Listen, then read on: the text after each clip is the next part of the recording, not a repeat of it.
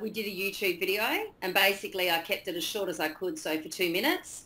And then we did a tour of the spa. So I walked through really quickly and just sort of walked through, what our rooms were, and gave everyone, a vision of what the rooms are going to look like, and the look and the feel of the spa.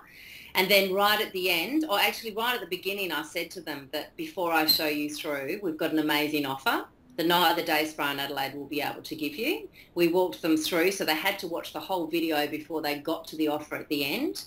And then at the end, I sort of sat down in the couples suite and said to them that we had an offer for a high performance facial, and then a $50 gift voucher, and then a botanical foot scrub for $99. So it was valued at $232. It worked out fantastic. Worked out really, really well. So we did say to the clients, so when they ring up and book, that we only had 26 of them.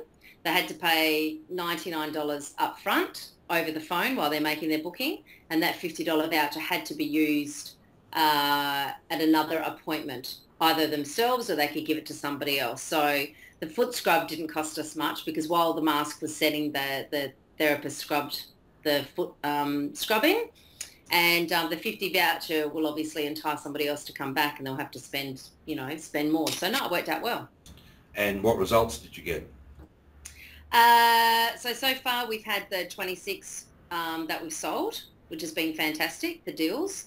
And now it's kind of encouraged me to do maybe a little bit more videoing, as daunting as it can be. But I think that it's really engaging, like it's live, and everyone on Facebook now, loves to watch a video, whether it's funny or whether it's, something happening. It's entertaining. It doesn't have to be perfect. This was just thrown on me ad hoc. So, no, I'll definitely do it again. And you had 1,000 people look at the video? Yeah, 1,000 views, which was great.